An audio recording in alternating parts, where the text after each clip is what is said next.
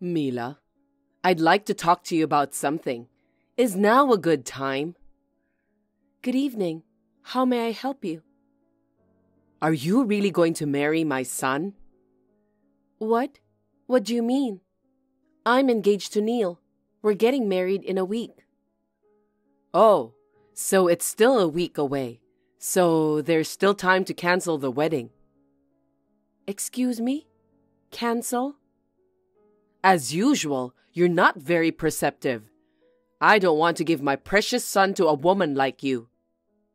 Huh? Neil is my only son whom I raised with great care. And he's still in his 30s. And you're already 40 years old. How can you be 40 and still be single? There must be something wrong with you. Neil and I are 5 years apart in age. I knew you were against our marriage, but you said you didn't care about the age difference. He chose me. And when I went to your house to discuss the engagement, you gave your approval for the marriage. I couldn't oppose in front of my husband and son. Everyone in the family is so fond of you. It's a pain in the ass. Mila is a responsible person and whatnot. Showering you with compliments about how we can trust our son with a wife who's older than him. I had no choice but to agree to the marriage. But the truth was that I was against it. I didn't want to see the middle-aged woman who seduced my son in a wedding dress. Don't you think that's a bit harsh? I'm just telling you how I really feel. I know my son will be unhappy if he marries you. How can I give my blessing? I don't care what you say. We've already decided to get married. Besides, at your age, it's hard to have children, isn't it? What? It's too late to start having kids at 40. I don't think so. I dream of holding my grandchildren in my arms. Huh? That's why I wanted a young bride. I don't want a wife who can't even produce an heir. An heir? Well, about that. Yes, I know. Nowadays, an heir is so old-fashioned. You're going to say that it could be a girl, aren't you? That's not what I meant. But I'm telling you, Neil is our only son and the eldest. I need my daughter-in-law to have a boy no matter what. So I, for one, will not be attending the wedding. What? What's going on all of a sudden? The seating chart is already made. Your seat has already been arranged. I won't recognize you as my daughter-in-law. There's no way I could ever be at the wedding. I can't have you cancel for that reason. Please tell the wedding hall that I won't be attending. Oh no, even though you're the groom's mother? I'm sure the guests will wonder why the groom's mother isn't there. If you don't come, Neil will be disappointed. If you don't like it, cancel the wedding. Oh, that's absurd. Anyway, I'm against your marriage. If you don't want to be embarrassed as a couple, cancel the wedding. Understand? Neil, have you finished work yet? I'm on the train home. I'll be home soon. I see. You're such a hard worker. It's unusual to get a text from you at this hour. Is something wrong? Actually, I have a problem. What's wrong? I got a text from your mother just now. She's against our marriage, so she said she won't even attend the ceremony. What? Seriously? She's so stubborn. It seems your mother really doesn't want me to be her daughter-in-law. Well, when you came to my parents' house to meet them, she seemed to be in a bad mood the whole time, even though she said she approved of the marriage. She didn't make eye contact with me even once. Don't tell me it's the age thing again. Yes, that's it. She said there must be something wrong with me because I'm still single at 40. She was going on about that again. Oh man, there are so many people getting married over 40 nowadays.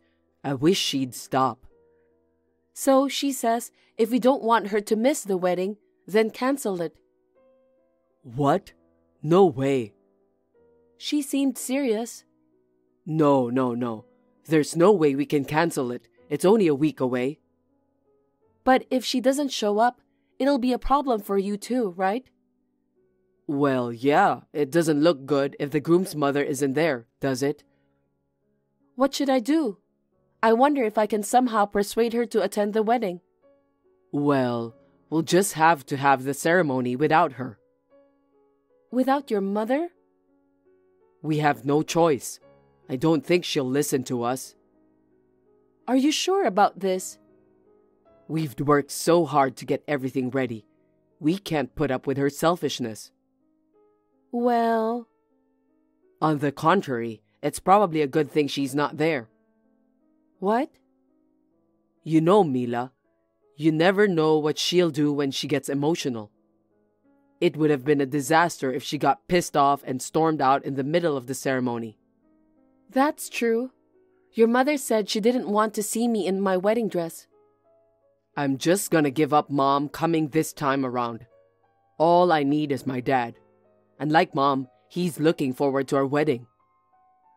Well, then how do you explain to the guests that your mother can't come? We'll just tell them she's sick. That's fine. By the way, Mila, how are you feeling? Yeah, I'm fine for now. I can go to work just fine. That's good, but don't overdo it. Even if you feel bad during the ceremony, don't hesitate to tell me. Thank you, Neil. Mila, have you canceled the wedding? No, I haven't. What? You haven't canceled yet? The wedding is tomorrow, right? After all those times I told you to cancel it, call the wedding hall right now. I'm sorry, but no. The wedding will go ahead as planned. What the? How can you be fine without the groom's mother? I've discussed it with Neil. We've made all these preparations and we can't cancel now. You're kidding. Is that what he said too? If you don't want to come, that's fine. My father-in-law promised he'd be there. We'll have the wedding without you. What a smart ass. You're horrible. I'm doing this for Neil's sake. I'm asking you to cancel the ceremony. No, it's not for Neil's sake. It's your own selfishness, isn't it? Huh? Neil and his father, they're looking forward to the wedding. I don't know about that. You'll find out what happens when you cross me. Oh, that felt good. Hey, Mila, you must regret challenging me, right? How do you feel now? I thought you weren't coming to the wedding. Why did you come all of a sudden? I changed my mind. I guess you thought I wouldn't show up and let your guard down. But I'm sorry. I ruined your wedding. I told the wedding staff and the receptionist that you would not be attending. How did you get into the ceremony? I'm the groom's mother. I explained that I had to attend on short notice. They let me through without a hitch. Mila, you must have been surprised to see me. I was surprised.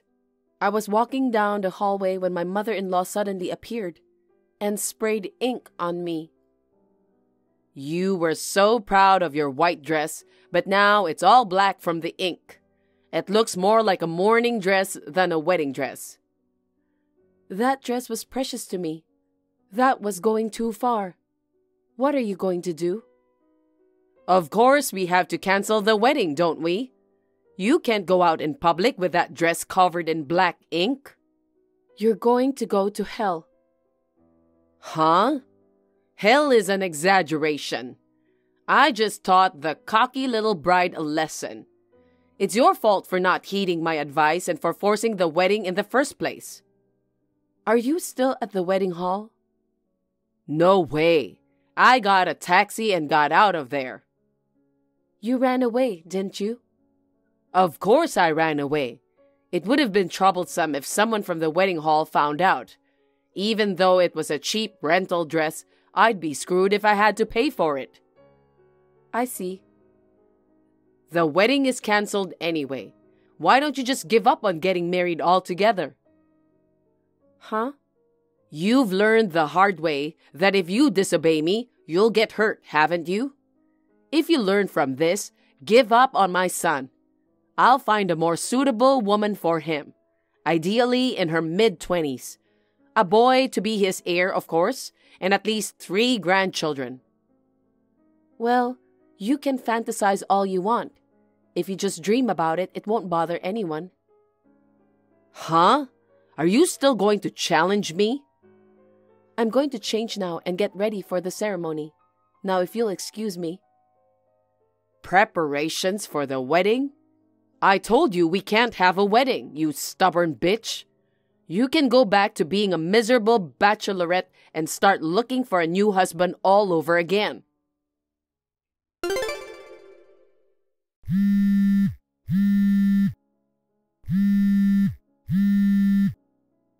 Mila, what's going on? Mila, answer me. I'm sorry, I've been so busy. I didn't have time to check my phone. Is something wrong? My husband asked me for a divorce. What? He said he can't forgive me for putting ink on your dress. Oh, I see. Mila, how dare you tell my husband? All you had to do was to keep quiet. How could I keep quiet after being inked? But why was he so angry? Just because I stained a cheap rental dress? I don't understand why he's even asking for a divorce. Your husband has every right to be angry. Why? That dress wasn't a rental. Was it a dress that was bought? Yes, it was. But it was a cheap one anyway. That's outrageous. Your husband knows a wedding dress designer. He asked him to make it for me, and it was custom made. What? He went to all that trouble just for you? I think that's how happy he was about our marriage. But you ruined the dress by covering it in ink, after he went out of his way to prepare it for me. I didn't know it was custom made. Neither my husband nor my son told me anything. Why didn't you tell me either? Neil told me to keep it a secret from you. If you found out that he bought me a dress, we didn't know what you might do. But you made a mess of it. In the end, I wasn't able to wear the dress. My father-in-law was very patient during the ceremony, but inside, he was about to explode with anger. So, you didn't cancel the wedding? No, we didn't. When I told the staff at the wedding hall about the situation, I was able to rent a dress on short notice. The wedding ceremony could be held without any problems. Oh no. That means all my plans are ruined, and my husband is divorcing me. I can't be single again at my age. How am I supposed to live by myself when I'm a housewife? Mila, please, explain to my husband that it was an accident.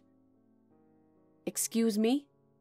I just happened to get ink that was lying beside me on it. Tell him I didn't do it. No, I don't think so. There's no way there was ink on the floor at the wedding, and there's no way it could have happened by accident. But I don't want to be divorced. That being said, it's my father-in-law's decision, and he's been thinking about divorcing you for a while. That's not true. It is true. I heard it directly from him. He was fed up with you being selfish and picking on me. But age is age, and you are a full-time housewife, so he was reluctant to divorce you. But this time around, when you put ink on my dress, that was the straw that broke the camel's back. He said he couldn't be with an insane woman anymore. You were destined to get divorced sooner or later. Then you're the one who should convince him. Tell him to reconsider divorce. Why should I? Because you don't want your in-laws to split up so early in your marriage, do you? No, I'm happy with just my father-in-law. What are you saying? Are you saying you don't want me?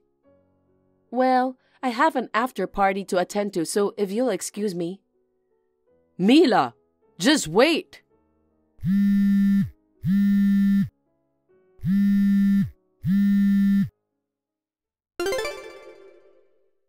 Mila, what are you doing? What is it this time? I just got a divorce from my husband, and now my son has declared that he's cutting ties with me. He said he'll cut off parent-child ties with a mother who'd ink his wife's dress. Well, of course. It's all your fault. Huh? You seduced my son and forced him into a wedding, and then you cheekily wore a custom-made dress. I can understand why my husband, who bought the dress for you, was mad at me. But why is my son blaming me? Why do you blame me for defiling my dress? It's natural to be angry when someone does something insane. And perhaps Neil was worried about my body. What? Actually, I'm pregnant. A baby? I was scared too. I was walking down the hallway when I was suddenly inked. I was so scared that I almost fell down. I was terrified that something might happen to the baby. What? Wait. Mila, you're pregnant? Yes. Why didn't you tell me that first? I tried to tell you many times, but you said there was no way I could have a baby at 40. You wouldn't listen to me. I didn't realize it at all. Your stomach isn't big or anything. I'm still in the early stages of pregnancy. So that means you have my grandchild in your belly? Mila, you've done it. If it's a boy, it's perfect. Huh? What are you talking about? The baby in my belly is not your grandchild. What? It's Neil's child, so of course it's my grandchild. That's not true. You are no longer mother and son. Don't be so cruel. It's been my dream for years to hold a grandchild. I'm sorry your dream didn't come true. Mila, I'm sorry for everything I've done. So don't tell me to cut off our relationship. You can't say that. It was Neil's decision to cut off our relationship with you. So you have to talk to Neil for me. Don't depend on me anymore. It's okay, we're family. You've hated and harassed me for so long. Don't call me family after all that's happened. I'm sorry. I'm really sorry. I'll take good care of you from now on, Mila. No, it's too late now. I'll file a damage report from my side. A damage report? Yes. Wait, why are you filing a damage report? It's a crime to splash ink on someone. But there isn't any evidence because I ran away right then and there. I didn't realize it at the time either. There are security cameras all over the wedding hall. It seems your crime was recorded in its entirety, so the evidence is still there. Oh no, please don't call the police. If you don't want to go to the police, we can settle out of court. I'll charge you a hefty fee. Of course, I'll also charge you for cleaning the dress. Well, either way, you'd better pay for your crime. I can't. I don't have that kind of money. Well then, I'm going for a checkup now, so if you'll excuse me. Mila, wait. Mila, forgive me. Let me hold my grandson. Don't abandon me. After that, my parents-in-law divorced and my ex-mother-in-law was kicked out of the house. My ex-mother-in-law begged me not to go to the police. We ended up settling out of court and I got compensation, including the cost of cleaning the dress. My ex-mother-in-law, who had no savings, went to her relatives and borrowed money. Somehow, she was able to pay the compensation. She is now staying with her sister and her husband. Because of her bad personality, she already has been avoided by most of her relatives. But after the wedding incident, she was disliked even more. I think the day may soon come when she will be kicked out of her sister's house and become homeless. On the other hand, I gave birth to a healthy baby boy. I am exhausted every day because I gave birth at an advanced age, and this is the first time for me to raise a child. Thanks to my husband's cooperation, I am enjoying raising my child. My father-in-law also comes to visit me once in a while to take care of my child. We had a lot of trouble at the wedding, but we will continue to get along well with each other as a family. I would like to continue to spend time with my family happily. Thank you for watching. Please rate the video and subscribe to our channel. See you in the next video.